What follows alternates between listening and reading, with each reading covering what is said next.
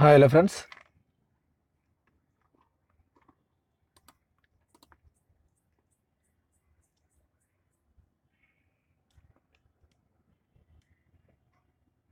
Hi hello friends అందరికీ కూడా good morning. మనం ఈరోజు వచ్చేసి విపత్తులు ఓకేనా. ఓకేనా, వాయిస్ అది కరెక్ట్గా వస్తుందో లేదో చెప్పండి. ఓకేనా,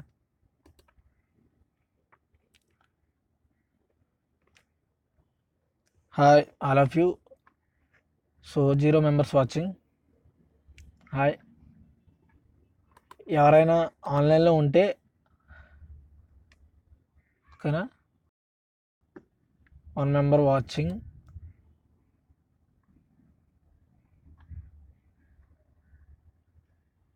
ఓకే, గైస్ అందరూ ఏం చేయాల్సిన విషయం ఏంటంటే, చెప్పాల్సింది ఏంటంటే, నేను ఒకటే చెప్తా.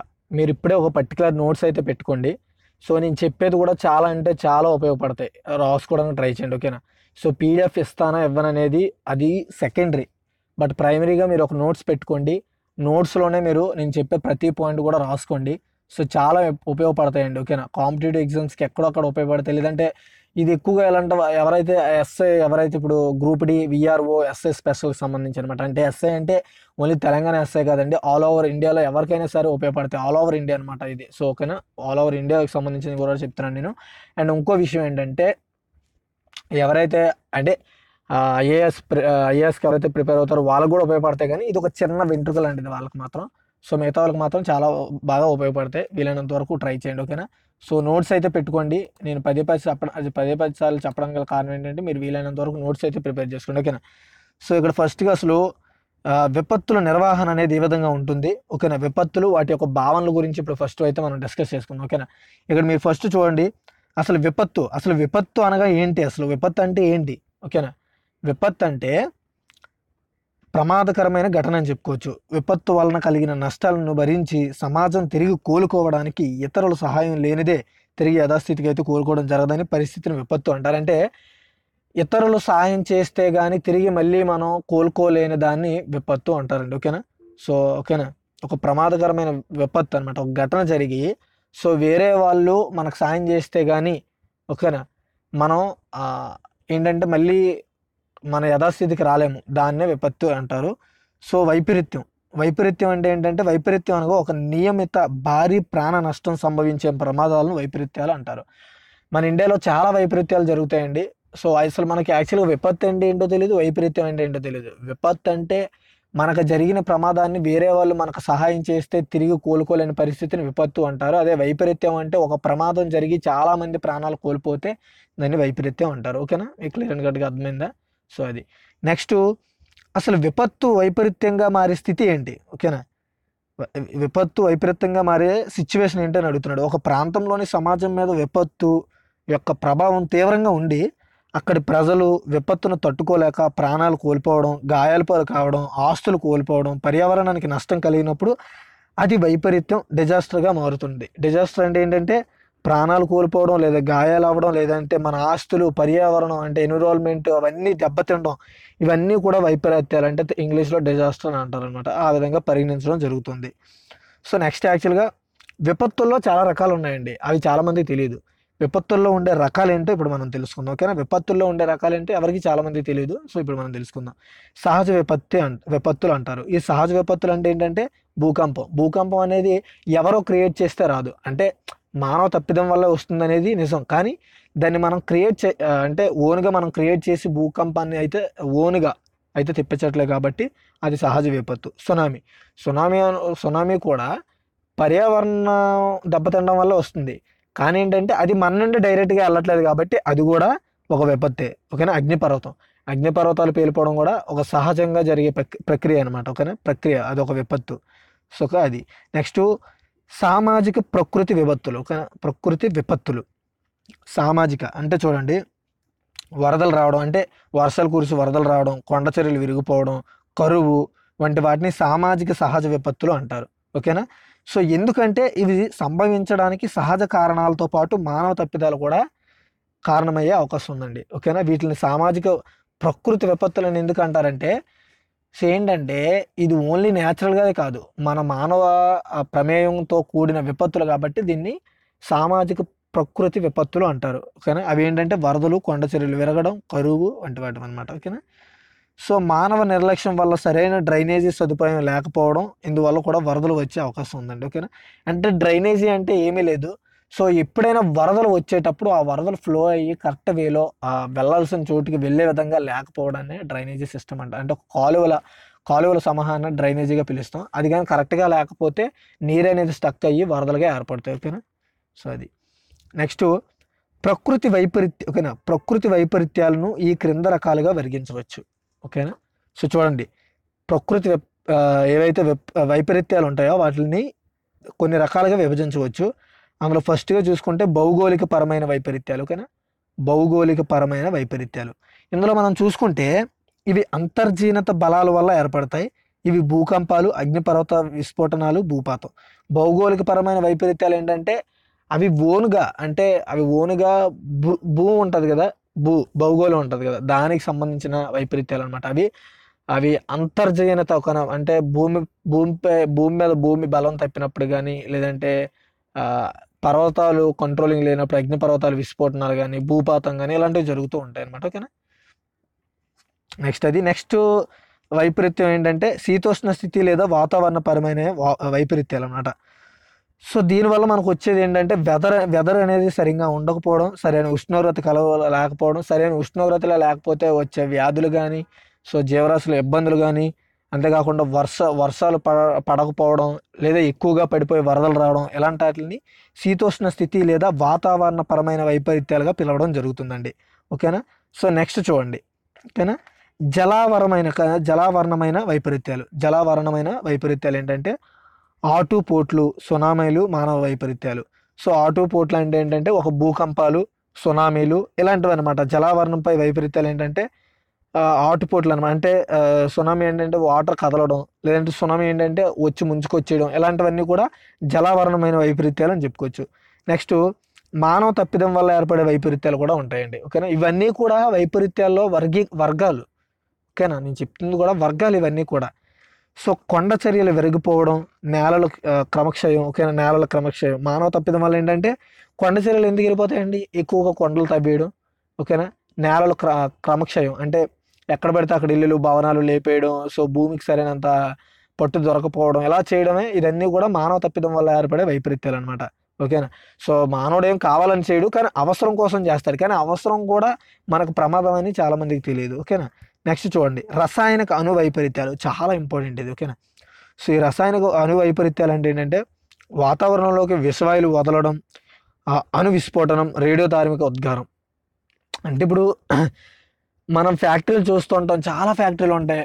సో అందులో మ్యాక్సిమం మనకి ఎక్కువ హాని కలిగించే ఫ్యాక్టరీలు ఏంటంటే కెమికల్ ఫ్యాక్టరీస్. ఈ కెమికల్ ఫ్యాక్టరీస్ నుండి వచ్చే వాటర్ కానీ, లేదంటే దాని నుండి వచ్చే వాయువు కానీ ప్రజలకి కానీ, లేదంటే జీవరాశులకి ఏ విధమైన హామీ కలిగిస్తాయంటే అవి ఒక టైప్ ఆఫ్ చర్మ వ్యాధులు కానీ, లేదంటే ఒక టైప్ క్యాన్సర్ కానీ ఇలాంటివి కూడా క్రియేట్ చేస్తూ ఉంటాయి అనమాట. సో మనుషులు కొంతగా తట్టుకోవచ్చేమో కానీ అంటే ఏవైతే నోరు లేని జంతువులు ఉంటాయో వాటికి అవి చాలా కష్టంగా ఉంటాయి. సో వాటికి ఏం తినాలో ఏం తీసుకోకూడదో, ఇప్పుడు వాటర్ ఫ్లో అవుతుంటే వాటర్ని తాగేస్తాయి, కానీ అది కెమికల్ వాటర్ అని వాటికి తెలియదు. కొన్ని వాసనతో పసిగట్టి ఆగొచ్చేమో, కానీ కొన్ని అయితే ఆ విధంగానే చనిపోవడం జరుగుతుంది మన దేశంలో అయితే ప్రజెంట్ అయితే. సో అణు విస్ఫోటనం అంటే ఎక్కువ విద్యుత్తుని తయారు చేసేద్దాం, ఎక్కువ ఎనర్జీని తీసుకుందాం అనే ఆలోచనతో ప్రభుత్వాలు ఏం చేస్తున్నాయంటే అణు విద్యుదీకరణ చేయడం. అవి ఫెయిల్ అయ్యి అంటే దగ్గరగా అక్కడ చుట్టుపక్కల ఉన్న గ్రామాలు, ఒక్కొక్కసారి అయితే ఆ జిల్లా కానీ లేదా రాష్ట్రాలే సగం సగం కోల్పోయే అవకాశాలు కూడా ఉంటాయి అన్నమాట. ఓకేనా. సో అది రేడియో ధార్మిక ఉద్గారం ఇలాంటివి కూడా రసాయనిక అణు వైపరీత్యాలు అని చెప్పుకోవచ్చు. సో నెక్స్ట్ జీవ సంబంధమైన వైపరీత్యాలు అండి. ఓకే. జీవ సంబంధమైన వైపరీత్యాలు. సో దీని గురించి మనం మాట్లాడుకుంటే ఆంత్రక్స్ క్రిములతో దాడి, వేగం, వాటి ఉత్పన్నం, కారణం ఆధారంగా వైపరీత్యాలు 2 రకాలుగా విభజించవచ్చు. సో ఇవి జీవ సంబంధమైన వైపరీత్యాల్లో ఆంత్రక్స్ క్రిములతో చాలా ప్రమాదకరమైన వైపరీత్యం అని చెప్పుకోవచ్చు. జీవ సంబంధమైన ఇక్కడ ఏంటంటే చూడండి, ఎక్కువగా ఏంటంటే విపత్తులు అనేవి ఒక సైన్స్ పరంగా జరుగుతుంది. సో ఒక సైన్స్ ఆధారంగా జరగడం జరుగుతుంది. సో అవి కూడా గుర్తుపెట్టుకోండి. ఓకేనా. సో ఇక్కడ ఏంటంటే మెల్లిగా సంభవించే వైపరీత్యం. ఓకేనా. మెల్లిగా సంభవించే వైపరీత్యం ఏంటంటే ఉదాహరణకు కరువు లేదా అనావృష్టి లేదా క్షామం, పర్యావరణ సమతుల్యత దెబ్బతినడం, పంటలు చీడపీడలు ఆశించడం వంటివి కూడా మెల్లగా కలిగే వైపరీత్యాలు ఉదాహరణకు చెప్పుకోవచ్చు. సో మెల్లగా సంభవించే వైపరీత్యాలు ఏమీ లేవండి. ఇక్కడ మనం గుర్తుపెట్టుకోవాల్సిన విషయం ఏంటంటే ఒకసారి ఇక్కడ ఏంటంటే ఇప్పుడు మనకు వాటర్ అవసరం లేదని విచ్చలవిడిగా వాడేస్తుంటాం. కానీ దాని ఎఫెక్ట్ ఇప్పుడు చూపెట్టదండి. మనకి ఎప్పుడైతే వాటర్ అనేది కరువు స్టార్ట్ అవుతుందో, అంటే ఇప్పుడు వాటర్ అనేది ఏకంగా నశించిపోయినప్పుడు మనం ఏం చేస్తామండి, అప్పుడు మనకు ఆ వాటర్ అంటే ఆ కరువు అనేది కనబడడం జరుగుతుంది. సో పర్యావరణ సమతుల్యత దెబ్బతినడం అంటే ఏంటంటే ఇప్పుడు మనం చాలా కెమికల్స్ వదులుతాం. ఇప్పుడు బైక్ తోలుతాం, బైక్ నుండి వచ్చే స్మోకు అన్నీ కూడా కాలుష్యం అయ్యి పర్యావరణానికి దెబ్బతినడం జరుగుతుంది. అది ఎవరి తప్పు? మన తప్పే.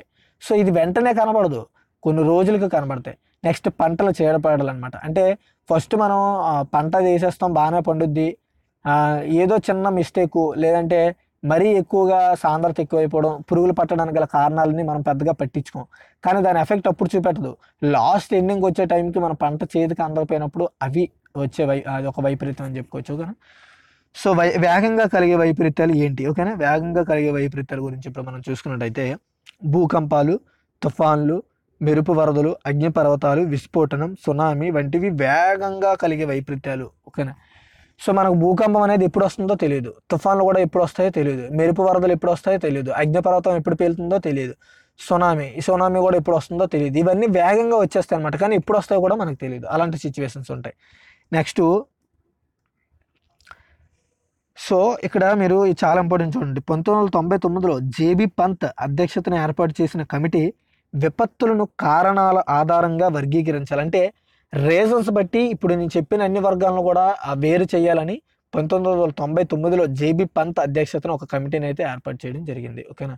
సో చాలా ఇంపార్టెంట్ బిట్ అనేది. ఓకేనా. నెక్స్ట్ స్థూలంగా వైపరీత్యాలను ఈ విధంగా వర్గీకరించవచ్చు. ఓకేనా. స్థూలంగా ఇక్కడ ఏంటంటే చూడండి, భౌగోళిక వైపరీత్యాలు, నీటి వాతావరణ వైపరీత్యాలు, పర్యావరణ వైపరీత్యాలు, సో బయోకెమికల్ వైపరీత్యాలు, రసాయన పారిశ్రామిక అనుప్రమాదాలు అనమాట. ఇవన్నీ కూడా చూడండి, ఇవన్నీ కూడా స్థూల వైపరీత్యాలు అనమాట. ఇవన్నీ స్థూల వైపరీత్యాలు అంటే ఏంటంటే మీకు ఇక్కడ లైన్గా వచ్చేవి ఏంటంటే చూడండి, భౌగోళిక వైపరీత్యాలు, నీటి వాతావరణ వైపరీత్యాలు, పర్యావరణ వైపరీత్యాలు, బయోలాజికల్ వైపరీత్యాలు, రసాయనిక పారిశ్రామిక అనుప్రమాదాలు అనమాట. సో ఇవి విఆర్ఓ, ఎస్ఐ, గ్రూప్ డి ఇవన్నిటికి కూడా చాలా ఉపయోగపడతాయి. ఓకేనా. సో అది. సో ఇందులో భౌగోళిక వైపరీత్యాలు ఏంటంటే భూకంపం, సునామీ, భూపాతం, అగ్నిపర్వత విస్ఫోటనం, ఆనకట్టలు తెగిపోవడం, గనుల్లో అగ్ని ప్రమాదాలు అనమాట. ఇవన్నీ కూడా భౌగోళిక వైపరీత్యంగా చెప్పుకోవచ్చు. నెక్స్ట్ నీటి వాతావరణ వైపరీత్యాలు. ఓకేనా. నీటి వాతావరణ వైపరీత్యాల గురించి మనం చూసుకున్నట్టయితే ఉష్ణమండల చక్రవాతాలు. ఓకేనా. చక్రవాతాలు, వరదలు, కరువులు, వడగాలులు, కుంభవృష్టి, భూపాతం, వేడి, శీతల గాలులు, ఓకేనా, హిమసంపాతాలు, సముద్ర క్షయీకరణ అనమాట. ఇవన్నీ కూడా నీటి వాతావరణ వైపరీత్యాలు. ఏంటంటే ఉష్ణమండలం, వరదలు రావడం, వరదలు లేకపోవడం, కరువులు, వడగాలులు రావడం, కుంభవృష్టి, భూపాతం, వేడి ఎక్కిపోవడం, శీతల గాలులు, హిమసంపాతాలు, సముద్ర క్షయీకరణ అనమాట. ఓకేనా. సో అంటే క్షయీకరణ అంటే తగ్గిపోవడం, ఇలా నీటి వాతావరణ వైపరీత్యాలు ఇవన్నీ కూడా. ఓకేనా. సో నెక్స్ట్ పర్యావరణ వైపరీత్యాలు. ఓకేనా. పర్యావరణ వైపరీత్యాలు అనగా మనం ఏంటంటే పర్యావరణ కాలుష్యం, అడవుల నరికివేత, ఎడారీకరణ, తెగుళ్ళు, దాడులు. ఇక్కడ ఏంటంటే పర్యావరణ వైపరీత్యాలు మనం ఏంగా చెప్పుకుంటామండి. సో పర్యావరణ కాలుష్యం అంటే మనం విడుదల చేసే విషవాయువుల వల్ల పర్యావరణం చెడిపోవడం, అడవుల నరికివేత వల్ల వర్షాలు తగ్గిపోతాయి. ఓకేనా. సారవంతం పోతుంది. ఓకేనా. పచ్చదనం పోతుంది. వీటన్నిటి వల్ల మనకి ఇప్పటికీ కూడా ప్రమాదమే. ఎడారీకరణ. ఓకేనా. పర్యావరణం ఏంటంటే మనం ఏమైనా పర్యావరణాన్ని హానికరం చేస్తే ఎడారిలో సునామీలు రావడం కానీ, సో ఇంకా వాటిని ఎడారి ప్రాంతాలు ఇంకా దృఢంగా చేరువ చేసే విధంగా తయారవడమే పర్యావరణ వైపరీత్యం అని చెప్పుకోవచ్చు. నెక్స్ట్ బయోలాజికల్ వైపరీత్యాలు.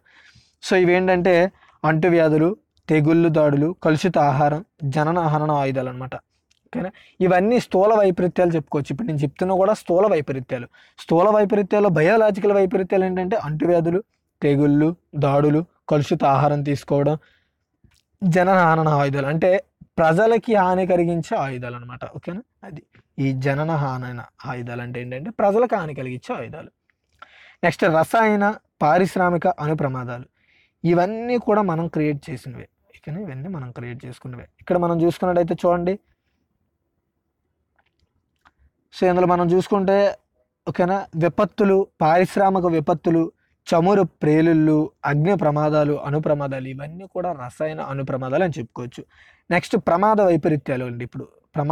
ఇప్పుడు నేను చెప్తున్నా కూడా స్థూల వైపరీత్యాలు అని చెప్పుకోవచ్చు. కానీ స్థూల వైపరీత్యాలు ఇందులో మనం చూసుకున్నట్టయితే ప్రమాద వైపరీత్యాలు వచ్చేసి రవాణా ప్రమాదాలు, రోడ్డు, రైలు, విమాన ప్రమాదాలు, గ్రామీణ పట్టణ ప్రాంతాల్లో జరిగే అన్ని అగ్ని ప్రమాదాలు, బాంబుల పేలుళ్ళు, అటవీ కార్చిచ్చు, భవనాలు కుప్పకూలడం, విద్యుత్ ప్రమాదాలు, ఉత్సవాల్లో ప్రమాదాలు, గనుల్లో వరదలు, వీటన్నిటిలో కూడా ప్రమాద వైపరీత్యాలని పేర్కొంటారు.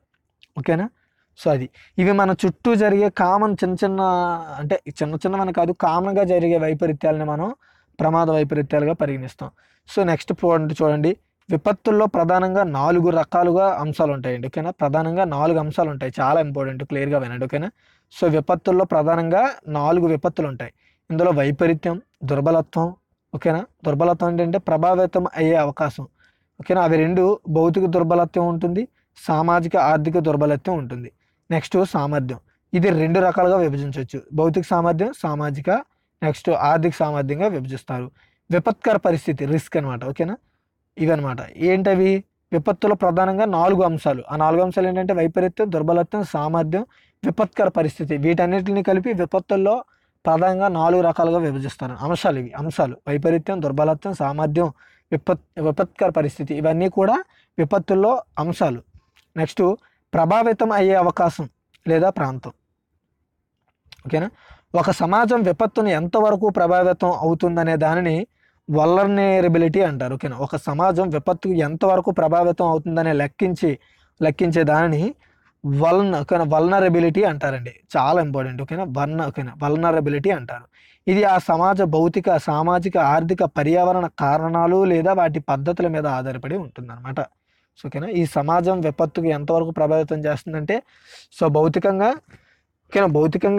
ఆ సమాజంపై భౌతికంగా ఏర్పడిన ప్రమాదం, సామాజికంగా అంటే మనం క్రియేట్ చేసుకున్నది, నెక్స్ట్ అంతేకాకుండా నెక్స్ట్ ఆర్థికంగా అనమాట, డబ్బు పరంగా దానిపై కూడా ఎఫెక్ట్ చూపిస్తుంది, పర్యావరణంపై కూడా ఎఫెక్ట్ అయితే చూపిస్తుంది. నెక్స్ట్ సామర్థ్యం. సో సామర్థ్యం ఏంటంటే వైపరీత్యం సంభవించే తరువాత, ఓకేనా, సామర్థ్యం ఏంటంటే వైపరీత్యం సంభవించిన తరువాత బాధితులను తిరిగి తమ గృహాలు, ఇతర సంపదలను సంపాదించుకునే స్థితిని సామర్థ్యం అంటారు.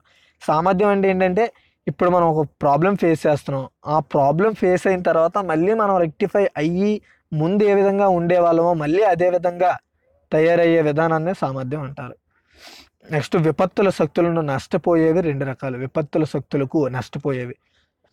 ఓకేనా, ఇప్పుడు మనకు ప్రమాదం వచ్చినప్పుడు మెయిన్గా నష్టపోయేవి ఏంటంటే భౌగోళిక అంశాలు, సామాజిక అంశాలు. ఓకేనా, ఈ 2 కూడా మనకి విపత్తు శక్తులు వచ్చేటప్పుడు మనం నష్టపోయే 2 రకాలు ఏంటంటే భౌగోళిక అంశాలు, సామాజిక అంశాలు. ఇందులో భౌగోళిక అంశాల్లో ఫస్ట్ వచ్చేసి నది, సముద్ర తీరం, లోతట్టు ప్రాంతాలు, నేల విశేషతలు. ఓకేనా, ఇవన్నీ కూడా మనం నష్టపోతూ ఉంటాం. సామాజిక అంశాలు వచ్చేసి ప్రతి వైపరీత్యానికి హాని కలిగించే శక్తులు వేరువేరుగా ఉంటాయి.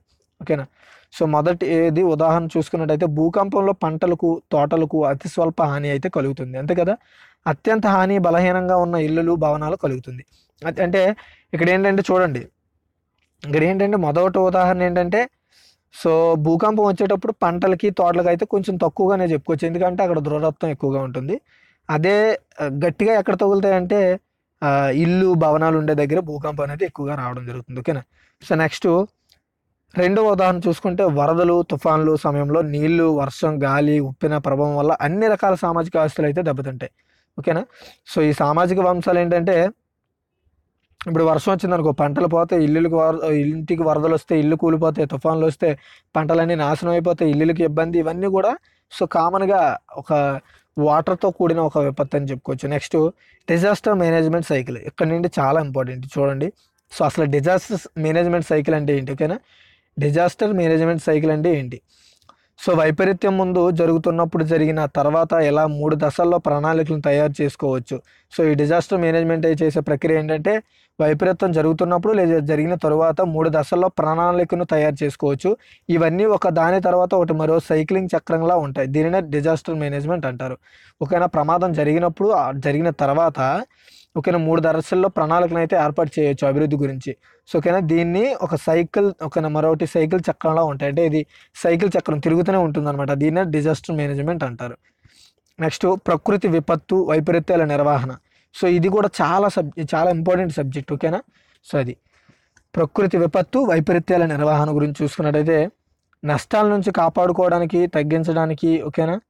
సో ప్రకృతి విపత్తి వైపరీత్యాల నిర్వహణ నష్టాల నుంచి కాపాడుకోవడానికి తగ్గించుకోవడానికి తీసుకోవలసిన చర్యలు స్పందనను ప్రకృతి విపత్తు వైపరీత్యాలు నిర్వహణ అంటారు. ఓకేనా సో జరిగినప్పుడు ఇప్పుడు ఏవైతే వైపరీత్యాలు జరుగుతాయో అవి జరిగిన తరువాత ఓకేనా జరిగిన తర్వాత వాటిపై సరైన చర్యలు దానికి అవసరమైన సరైన స్పందన తీసుకోవడాన్నే ఓకేనా దాన్నే ప్రకృతి వైపరీత్యాలు లేదా విపత్తుల నిర్వహణ అంటారండి. ఓకేనా దీనిలో 3 ముఖ్యమైన ఉద్దేశాలు ఉన్నాయి. అవి ఏంటంటే జరగబోయే నష్టాలను తగ్గించడం.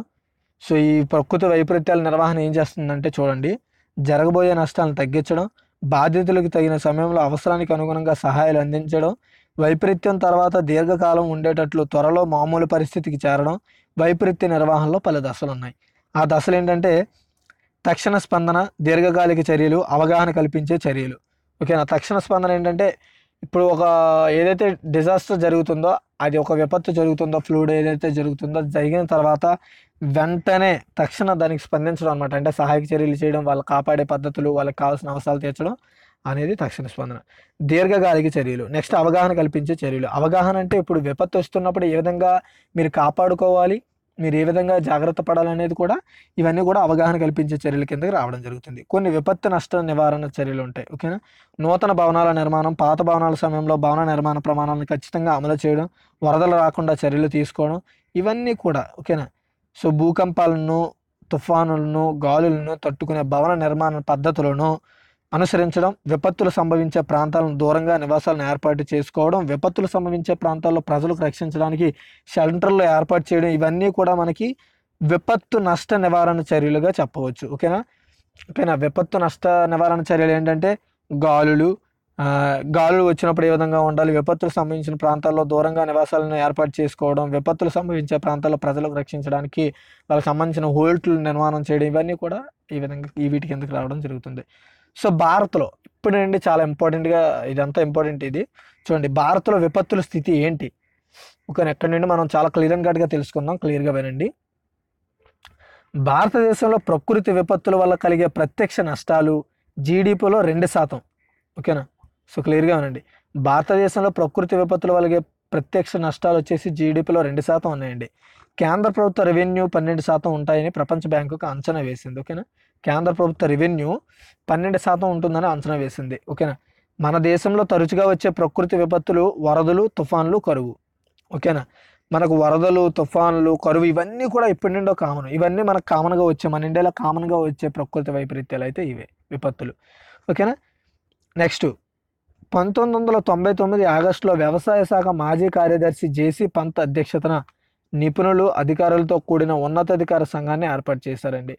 సో ఇది విపత్తులపై అవగాహన చర్యలు తీసుకోవడానికి, దానికి తగిన చర్యలు తీసుకోవడం కోసం ఈ కమిటీని అయితే ఏర్పాటు చేయడం జరిగింది.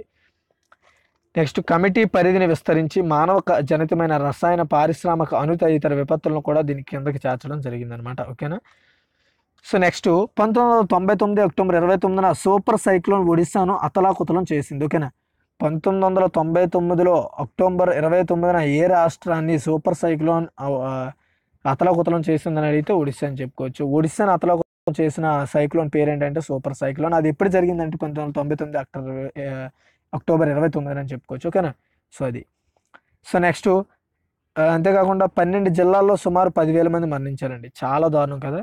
సో అది 1.50 కోట్ల మంది దెబ్బతిన్నారు. 201 గుజరాత్లోని భుజ్ ప్రాంతంలో భూకంపం. ఓకేనా 2001 గుజరాత్లోని భుజ్ ప్రాంతంలో భూకంపం. ఓకేనా సో సంభవించింది. ఓకేనా సంభవించిన తర్వాత రెక్టర్ స్కేల్ వచ్చేసి 6.9 తీవ్రత నమోదైంది. ఈ ఉత్పాతంలో సుమారు 20 మంది మరణించారు. 1.5 లక్షల మందికి గాయాలయ్యాయి. 6 లక్షల మంది నిరాశలు అయ్యారనమాట. ఓకేనా అది నెక్స్ట్ 2004 సో 2004 డిసెంబర్ 26 నాటి సునామీ విపత్తు నిర్వహణ దృక్పథాన్ని మార్చివేసిందండి. దేశంలో 7 రాష్ట్రాలపై సునామీ విరుచుకుపడింది. సో ఇది ఎంత వరస్ట్ సిచ్యువేషన్ అంటే ఓకేనా. సో 2004 డిసెంబర్ 26 నాటి సునామీ విపత్తు ఏంటంటే ఓకేనా 7 రాష్ట్రాలు, ఒక్క రాష్ట్రం కాదు, ఒక జిల్లా కాదు, 7 రాష్ట్రాలపై సునామీ విరుచుకుపడిందని చెప్పుకోవచ్చు ఓకేనా. 2004 డిసెంబర్ 26. 2005 విపత్తు నిర్వహణ చట్టం అమల్లోకి వచ్చింది ఓకేనా. విపత్తు నిర్వహణ చట్టం ఎప్పుడు అమల్లోకి వచ్చిందంటే 2005. 2005లో వచ్చిన నిర్వహణ చట్టం ఇది ఓకేనా, అంటే విపత్తు నిర్వహణ చట్టం అని చెప్పుకోవచ్చు ఓకేనా. సో నెక్స్ట్, ప్రధానమంత్రి అధ్యక్షతన జాతీయ విపత్తు నిర్వహణ ప్రాధికార సంస్థ ఏర్పాటు చేశారండి ఓకేనా. ప్రధానమంత్రి అధ్యక్షతన జాతీయ విపత్తు నిర్వహణ ప్రాధికార సంస్థ ఏర్పాటు చేశారు.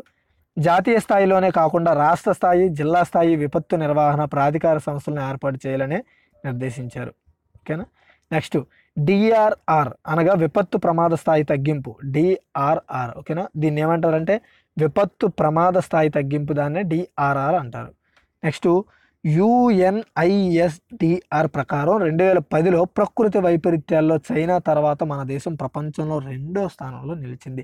అది కూడా 2010లో ప్రకృతి వైపరీత్యాలు అనమాట. ఆ లెక్కల ప్రకారం, దేని లెక్కల ప్రకారం అండి, యుఎన్ఐఎస్డిఆర్ లెక్కల ప్రకారం 2010లో ప్రకృతి వైపరీత్యాల్లో మన దేశం 2వ స్థానంలో ఉంది.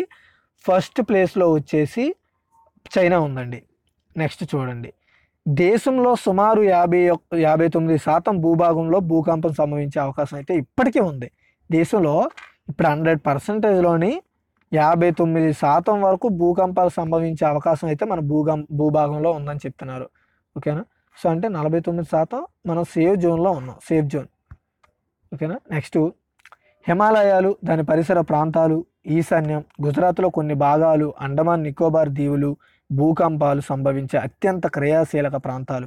మన దేశంలో భూకంపాలు కలిగించేసే ప్రాంతాలు అంటే ఎక్కువగా వచ్చే అవకాశం ఉన్న ప్రాంతాలు ఏంటంటే హిమాలయాలు, దాని యొక్క పరిసర ప్రాంతాలు, ఈశాన్యం, గుజరాత్లోని కొన్ని భాగాలు, అండమాన్ నికోబార్ దీవులు భూకంపాలు సంభవించే అత్యంత క్రియాశీలక ప్రాంతాలు అని చెప్పుకోవచ్చు వీటిని ఓకేనా. చాలా ఇంపార్టెంట్ ఇది.